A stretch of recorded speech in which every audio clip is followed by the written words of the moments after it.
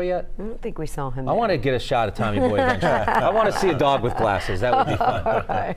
All right, so there were some clouds here today, but we were lucky enough to still have a great view of the cliffs. In fact, Mike and I, we had some handy-dandy goggles that the station provided for us because, of course, otherwise we'd be unprepared. And, of course, everybody hijacked them and took them from us. We got to check it out, and I have to say, I've been saying for the last week or so, I wasn't exactly You didn't know what to expect. I wasn't really getting pumped up about it, but it was pretty neat to experience. It was kind of eerie to step out in the middle of the afternoon and it's just subtly dark outside. Obviously we didn't go into totality, but it was quite noticeable across the area. And I thought as well, even to see the birds kind of out, they're usually a little more tempered this time of the day when it's pretty hot out, but it seemed like came out a little more in numbers during the peak of the solar eclipse there. So fortunately, everything worked out for us today.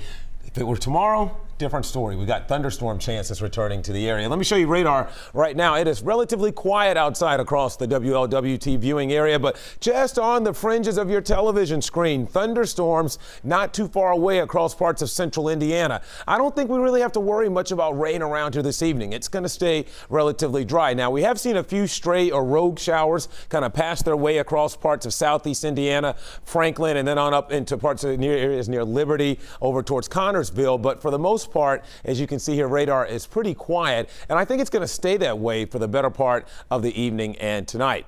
So here's a live look outside right now. Temperatures have shot back up. During the eclipse, temperatures fell about 5 or 6 degrees between 2 and 3 o'clock. But we're back up now close to 90 at 88. And with humidity on the high side, our heat index is hovering in the low 90s out there. So that eclipse certainly felt a little good temperature-wise. 90, pretty much common across the board. Aberdeen, Maysville, Georgetown, all at 90. Batavia at 90. A little bit cooler in southeast Indiana. That's because you're closer to those storms and you have more clouds to offer a little bit of shade. So if you're doing something this evening, expect dry weather. I'm going to keep a small chance in there for a stray storm, but I think most of us are going to remain rain-free through the dinner time hours.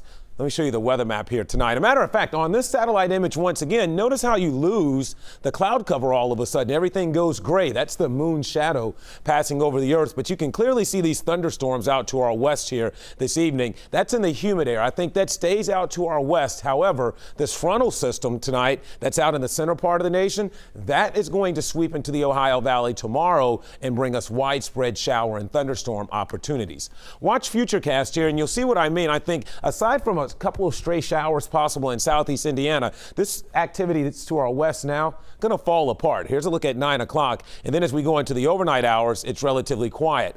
As we get towards morning tomorrow, rain chances will begin to increase significantly. First across parts of southeast Indiana. And then I think during the late morning, early afternoon, as that cold front begins to approach the area, probably as early as lunchtime, widespread showers and thunderstorms will begin to develop. There's a small chance that a few of the storms could be on the stronger side, but I don't think we're talking about a significant severe weather situation here. But I wouldn't rule out maybe a warning or two for some gusty winds. And then tomorrow evening, that activity begins to fade. And you know what? If you're not a fan of heat and humidity, I've got a nice taste, a nice preview of fall coming in here for Tuesday night and Wednesday. And really, we've got a great stretch of weather that does not look and feel like August to take us into the weekend.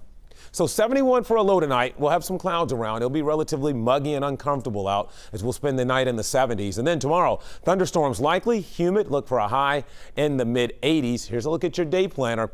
There could again be rain first thing in the morning, especially farther west of Cincinnati. Low 70s at 8 a.m. up to 84 by lunchtime. And then we'll have hit and miss storms around the area through the afternoon and evening. Here's a look at your 7-day forecast. And this is what I'm talking about. Get this stretch of 70s. This is late August, folks, so we could be in the hottest time of the year here, but look at this, highs only in the mid 70s from midweek through the weekend. So you've got plenty of time to do anything outdoors, and overnight lows a little on the cool side for this time of the year, down into the mid 50s. All right, Kevin, thank you. Just in time for all